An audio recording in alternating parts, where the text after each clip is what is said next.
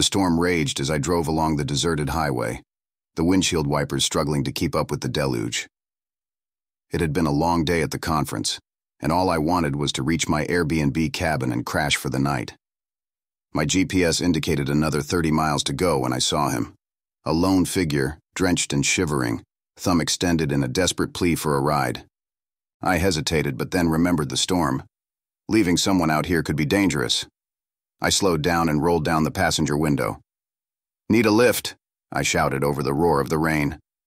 The man, probably in his mid-30s, nodded gratefully. "Thanks. My car broke down a few miles back." He climbed in, shaking off the water like a dog. "I'm Mark," I said, trying to be polite. "Alex," he replied, offering a damp handshake. His grip was firm, his eyes dark and intense. We drove in silence for a while. I couldn't shake the feeling that there was something off about Alex, but I chalked it up to my own tiredness and the eerie atmosphere created by the storm. "So, where are you headed?" I asked to break the silence. "Just trying to get to the next town," he said.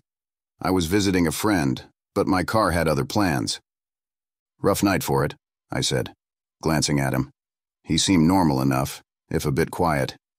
Still, I couldn't shake the feeling that he was studying me too intently. We finally arrived at the cabin, a cozy but isolated retreat nestled among the trees. The storm showed no signs of letting up, and I felt a pang of guilt at the thought of sending Alex back out into it. "You're welcome to stay here tonight," I offered. "There's a guest room."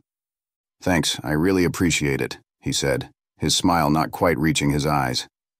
Inside, I showed Alex to the guest room and then collapsed on the couch with a sigh. The storm pounded against the windows, and the howling wind made the cabin creak. I tried to focus on the TV, but my mind kept wandering back to Alex. I decided to call it a night and headed to my room. I locked the door behind me, feeling a bit silly for doing so, but unable to shake the sense of unease. I fell into a restless sleep, the storm outside a constant, unsettling presence. Sometime in the early hours, I awoke to a strange sound. It was subtle, like someone moving stealthily through the cabin. I strained to listen, but heard nothing further. Just my imagination, I told myself. The next morning, I found Alex in the kitchen making coffee.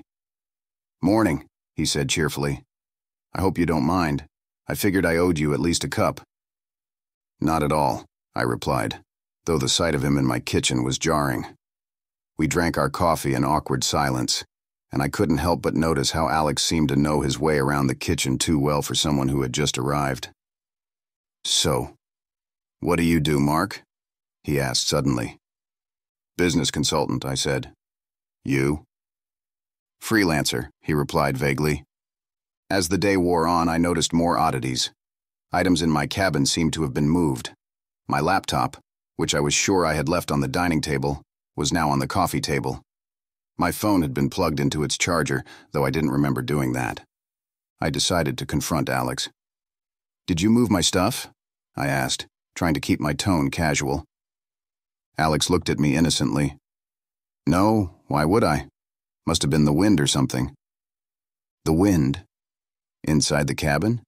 His response made no sense, and the unease that had been simmering beneath the surface began to boil over. That night the power went out. The storm had knocked out the electricity, plunging the cabin into darkness. I found a flashlight and some candles, and Alex and I sat in the dim light, the atmosphere growing increasingly tense. "Tell me about your family, Mark," Alex said suddenly. The question was innocuous enough, but the way he asked it made my skin crawl. "Why do you want to know?" I replied, trying to keep my voice steady. "Just making conversation," he said with a smile that seemed more like a smirk.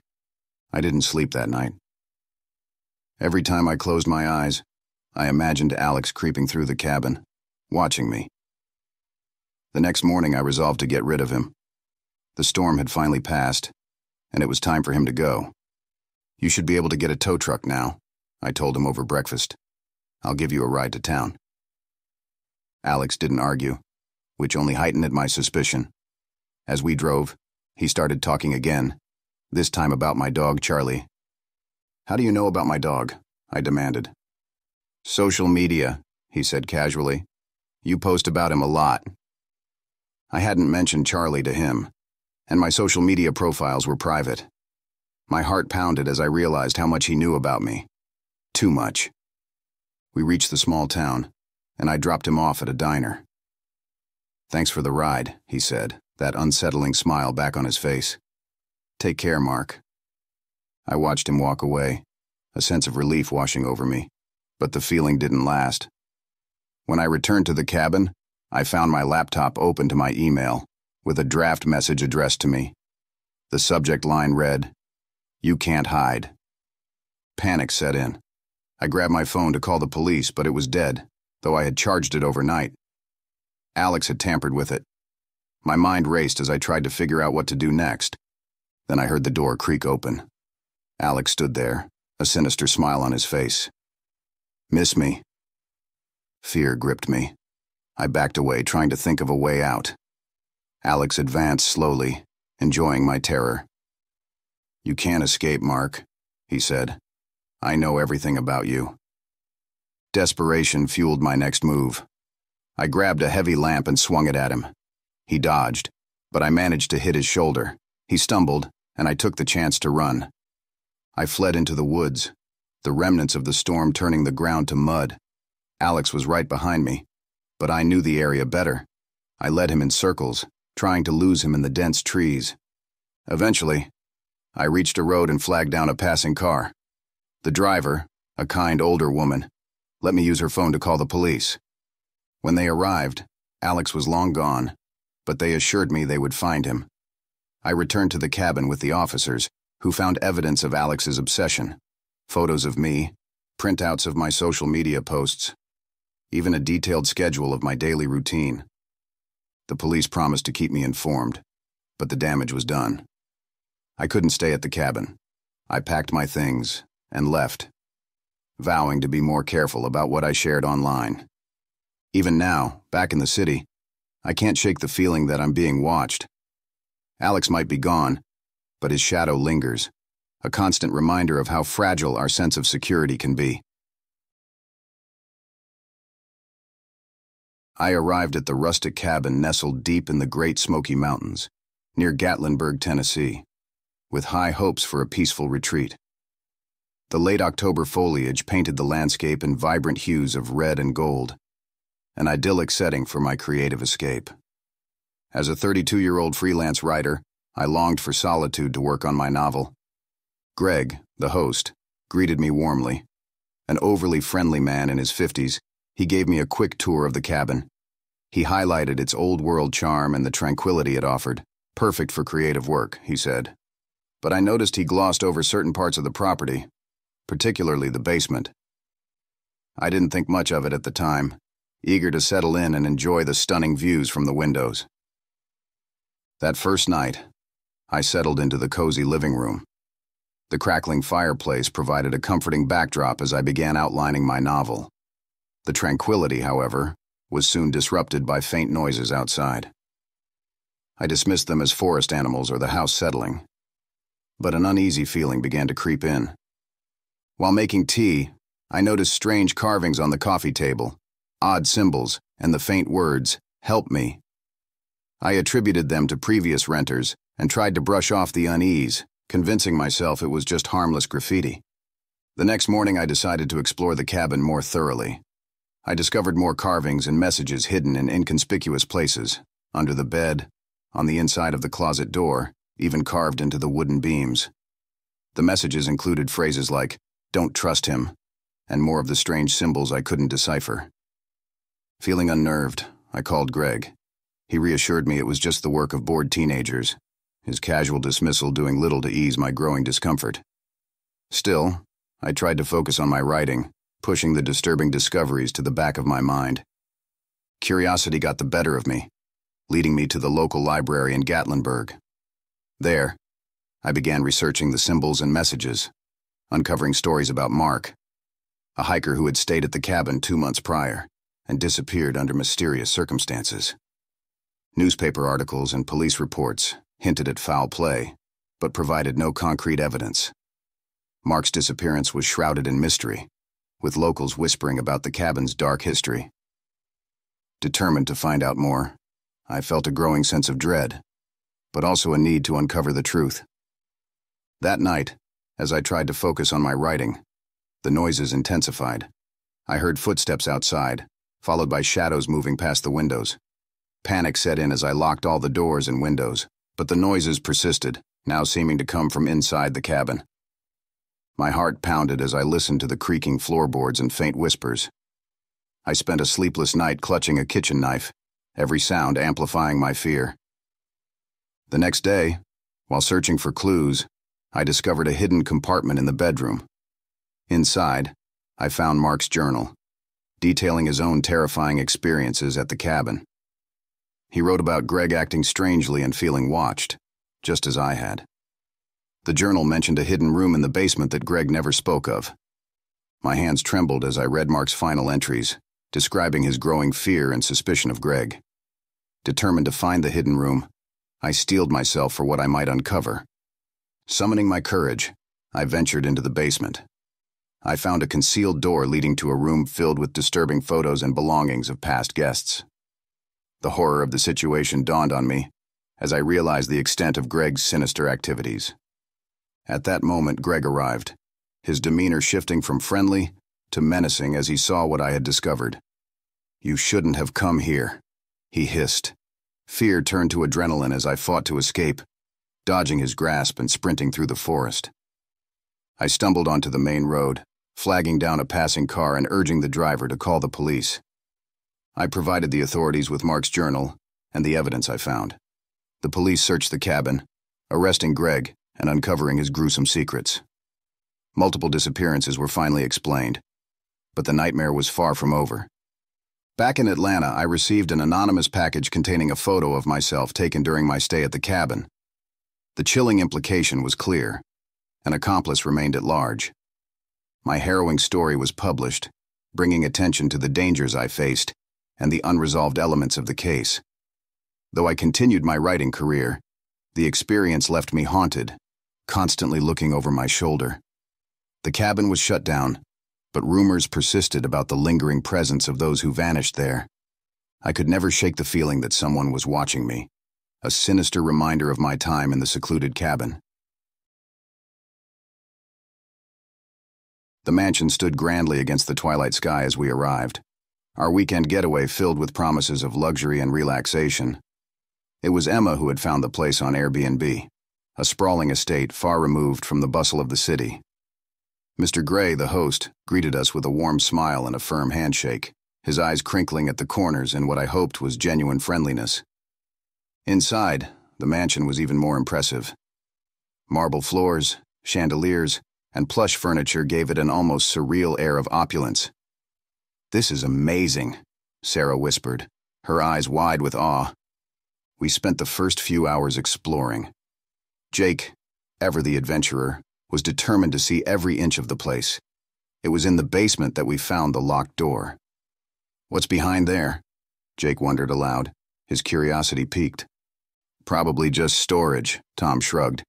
But Jake was already fiddling with a bobby pin trying to pick the lock. "Jake, don't," Emma started, but the lock clicked open. The room beyond was a stark contrast to the rest of the mansion. Dimly lit, it was filled with shelves of old photographs, personal belongings, and various tools that made my stomach churn. "What is this?" Lisa breathed, horror evident in her voice. "Evidence," Emma said, her face pale. "Evidence of crimes." Panic set in quickly. "We need to leave," Sarah said, her voice trembling. We rushed upstairs, only to find that our phones had no signal and the landline was dead. "This can't be happening," I muttered, my mind racing. Mr. Gray appeared then, his friendly demeanor gone. "What are you doing in my basement?" he demanded, his voice cold. We found something," Jake stammered. "We need to leave." "You're not going anywhere," Mr. Gray said, his eyes now hard and dangerous. "You've damaged my property and trespassed." "We'll pay for any damages," Emma tried to negotiate, but Mr. Gray was unmoved. We ran to the car, but it wouldn't start. Jake popped the hood and swore. "The engine's been tampered with," he said, his voice grim. "He's going to kill us," Sarah whispered, her eyes filling with tears. "We need to stick together," Emma said, her voice steady despite the fear in her eyes. "We need to find a way to defend ourselves." We split up to search the mansion for anything that could be used as a weapon. I ended up in the kitchen, grabbing the largest knife I could find. Lisa found a heavy candlestick, and Tom came back with a golf club. "We need a plan," Emma said. "We can't just wait for him to come to us." We decided to set a trap in the basement. It was risky, but it was the only place we knew he would come to check. We hid, waiting in tense silence. Every creak of the house made my heart jump. Hours seemed to pass before we heard footsteps descending the stairs. Mr. Gray entered the basement, his flashlight cutting through the darkness. Come out, wherever you are," he taunted. At Emma's signal, we attacked. The struggle was brutal. Mr. Gray was strong and fought back with a ferocity that seemed inhuman, but our desperation gave us strength. Jake managed to knock the flashlight from his hand, plunging the room into near darkness. I swung the knife, cutting his arm, while Tom landed a solid blow to his head with the golf club. Mr. Gray fell to the floor unconscious. "We need to tie him up," Emma said, her voice shaky but determined. Using some of the ropes we found in the basement, we bound his hands and feet. With Mr. Gray secured, we searched his pockets and found his keys. Emma grabbed them and ran upstairs, unlocking the front door. We stumbled out into the cold night air, running down the long driveway towards the nearest town. A kind older woman driving by stopped when she saw us. We must have looked like a group of escapees, which, in a way, we were. She let us use her phone to call the police. The authorities arrived quickly and arrested Mr. Gray. The evidence in the basement was enough to link him to several missing persons cases. He had used the mansion as a perfect crime scene, luring guests who would never be heard from again. We gave our statements, each of us recounting the horrifying events. The police assured us that Mr. Gray would face justice, but the experience left us all deeply shaken. Back in the city, I couldn't stop thinking about how close we had come to becoming his next victims. The mansion, once a symbol of luxury and escape, had turned into a nightmare. We learned the hard way that safety is an illusion, and that sometimes the most beautiful places can hide the darkest secrets. As we went our separate ways, we made a pact to always be cautious about where we stayed and whom we trusted.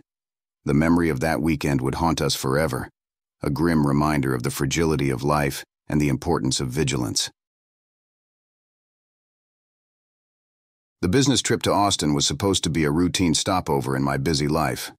I had booked a chic downtown apartment through Airbnb, seeking a little comfort amid the whirlwind of meetings and networking events.